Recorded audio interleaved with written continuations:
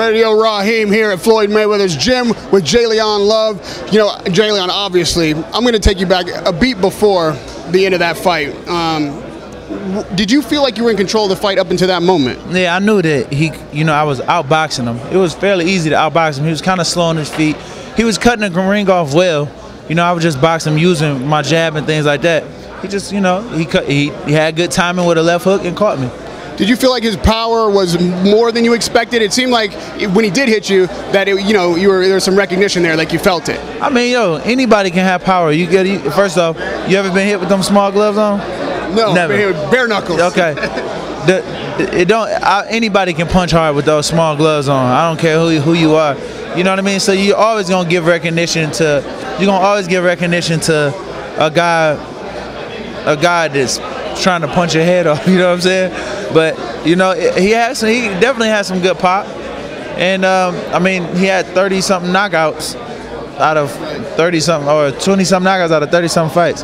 A very good puncher, you know. But that's not saying anything. I mean, if I fought him tomorrow, I would outbox the hell out of him. You know what I mean? But it just happened the way it happened. So you won't get to fight him tomorrow, but you will get to fight again. You'll live to fight another day. Yeah. What kind of adjustments has this experience forced you to make? And looking forward, can you talk about what mistakes you feel like you made in the ring that night? I didn't make any mistakes really in that night. I think I maybe just dropped my right hand and his left hook landed. You know what I mean? You know, I was outboxing him. I mean, if I would have stopped him in the third round, what mistakes would people say I made? Not too many, right? I just got caught with a left hook. His landed before mine. We exchanged hooks. His landed before mine, and his got the better exchange, and I went down, and that was it. You're in a unique position of being in the TMT camp, so you have other fighters around you. A lot of fighters don't really have that. With the team around you after a moment like that, what did Floyd say, and what was the conversation about, like, going forward? How did you process that with your promoter? Floyd is gonna ride with me, you know what I mean, and I'm blessed to have a guy like him in that position. You know what I mean? Whether lose or win or draw, he's gonna ride with you. He's gonna support you.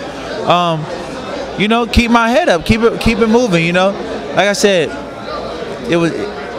this is part of the game. You get hit sometime. You know what I'm saying? So it comes with the territory. We gotta be, you know, right now we can sit here and say, Jalen, you got hit, you got knocked out, blah blah, this and that. Well, now, okay, we got that.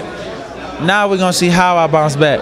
Now what this is what shows who I am on the rebound. You're right. You show up at media day. You know, you're doing the interviews. A lot of people would like hide and go into like dodging interviews right now. So credit to you for doing that. That's not Jalen. That's not Jalen to do that. So you talk about Jalen going forward. How is Jalen going forward? How are you moving forward mentally and again technically? What do you think you're gonna do? I know that it's part of boxing. You know what I mean? We all make mistakes, and I made a mistake, and I got caught with a shot, which is not uncommon in this sport. So, you know, you either deal with the situation, okay, it happened. How can I make myself better? And I'm doing that. First off, I'm here. I'm accepting the fact that I did lose. I'm accepting the fact I did get caught and stopped. So at the end of the day, now we move on forward to get back in this gym, to work.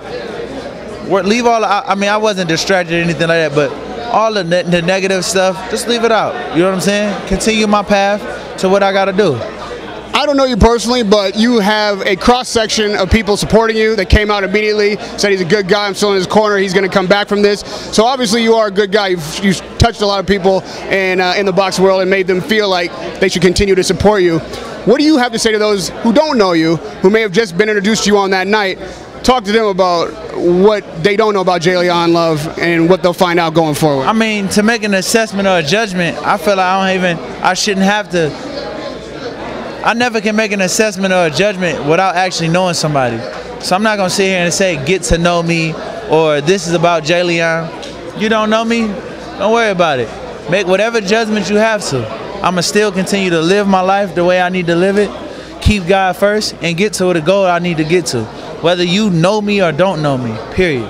So good luck that's what it is. Good luck with that, man. It was a pleasure to meet you. Radio Raheem with Jalen Love.